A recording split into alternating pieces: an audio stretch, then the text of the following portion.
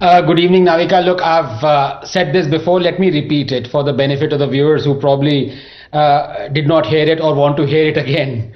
The only thing lower than the credibility of the BBC is the intelligence of its journalists. The BBC, Navika, is a methane-spewing landfill of lies, fraud and selectivity.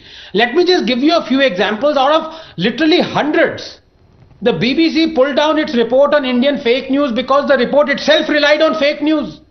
It retracted its report claiming a protest march against bombing in Syria attacked an MP's house. It apologized to Primark for a fictitious child labor Bangalore story. It published the fake claim that India was funding MQM. It apologized for its fake report claiming Live Aid charity money was being used in Ethiopia to buy weapons.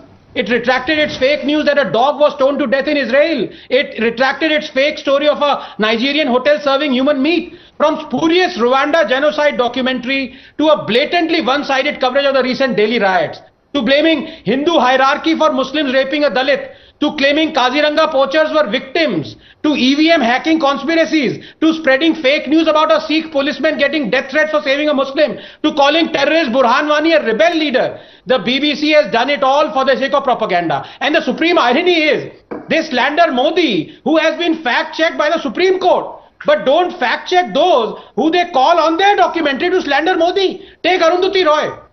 They give her space to rant, but don't reveal her psychopathic claim that a riot victim Kausar Banu's womb was ripped open and her fetus brandished at a sword point by Modi's Hindutva Brigade was authoritatively debunked by none other than the Chief Information Commissioner of India, who went to the trouble of not only locating the family but also the doctor. Now finally, Navika, let me come to the other issue of China and Huawei. Yes, it is totally hypocritical of the BBC to claiming to stand up for human rights when they are accepting Chinese money, albeit through ads. But when I hear BJP and government leaders saying BBC should be banned in India because it is accepting money from quote an enemy state, I want to ask, why is it that the India-China trade has been the highest ever this year despite Galwan? It has crossed $100 billion for 2 years running, and this year it is $135 billion. Worse, our exports to China have declined by 38% compared to last year, but Chinese imports have risen. Our deficit is now a staggering $101 billion.